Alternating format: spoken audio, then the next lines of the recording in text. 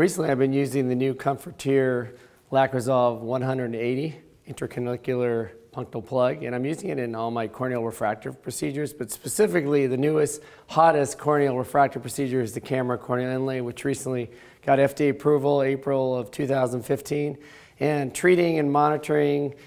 dry eye post-operatively in the perioperative time of KAMRA. You're looking through a 1.6 millimeter aperture, and if you get any staining or corneal staining after the surgery, that really impacts their visual outcome. My corneal colleagues are recommending aggressive dry eye treatment, and using the Comfortear Lacrisolve 180 intercanalicular plug has been really helpful in my perioperative treatment regimen for treating dry eye and maintaining a good visual outcome after the KAMRA corneal inlay.